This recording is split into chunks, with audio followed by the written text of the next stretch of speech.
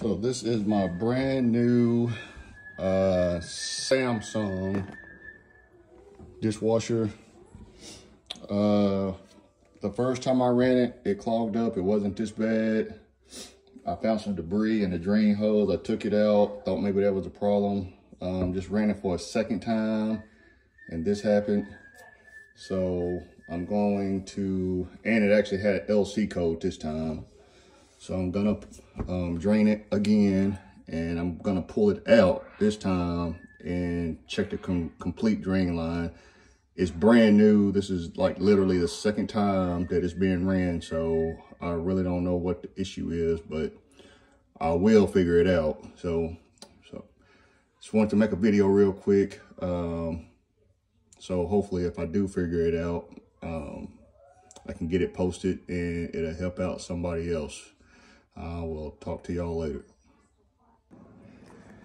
Hey everybody, it's D. Wiley from Fast Cars and More. So I made a previous video with the dishwasher I had, which was new, but it kept, it wouldn't drain. So I took it back to the place I got it from. They gave me a brand new one again, and it was doing the same thing. So I finally got back online and found a video that was showing if you have a new garbage disposal, and I didn't know this, but this is the drain right here. Let me open this door up. This is the drain here for the garbage disposal.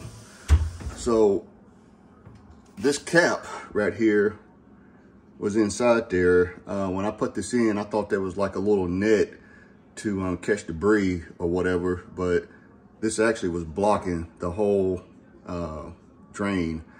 And so I found the video on YouTube, came in here, I took this little punch, I pulled this hose off of here, put this little punch in there, and popped right on out. Wasn't even hard. Then just reach off in there and grab it. Hooked the hose back up, and water immediately started draining out of the dishwasher. So if you are having issues with your dishwasher draining, if you've replaced your garbage disposal, before you start messing with the pump and the basket and all that stuff, the filter, check that, because that was my problem. And it was, I guess I would have caught it if I would have read the instructions when I was putting it in, but it was so simple. I didn't even read the instructions. I just kind of just stuck it in there and hooked everything up and thought I was good to go. So, but anyway, it's working now. And I also redirected this hose here, because at first it was coming in from that hole down there. And so I re-drilled it way up there. So it's actually higher than the outlet itself.